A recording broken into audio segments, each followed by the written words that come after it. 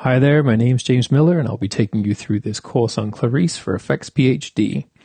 I'm a generalist artist for Industrial Light and Magic and I've been using Clarisse for about 5 years now. Clarisse is a particularly powerful application because it can handle large amounts of geo and never seems to slow down.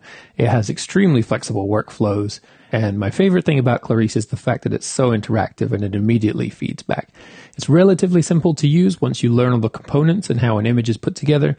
So that's what we're going to do here. We're going to follow along as we build this shot that I've made. All the assets are already here. So what we're going to concentrate on is bringing those things in, positioning them where we want them.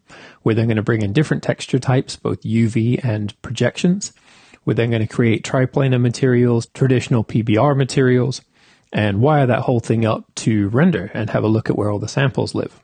Additionally to that, what we're going to look at are some of the new features in 3.5. We're going to look at the scatter, which we've had before, and we're going to decimate that using an occlusion map, but then we're going to break the whole thing down. After that, we're going to take a bit of a look at AOVs and how they've changed in 3.5. As well as having our inbuilt AOVs, we're going to create a few utility nodes. And on top of that, we're going to explore the new cryptoma output that we have, and we'll also explore the very exciting light path expressions. These will allow you to choose exactly what it is that you want to take out of your scene and use later in Nuke. Finally, we're going to export all of these things, pull them into Nuke, and there we're going to explore how we would use these AOVs to build our image.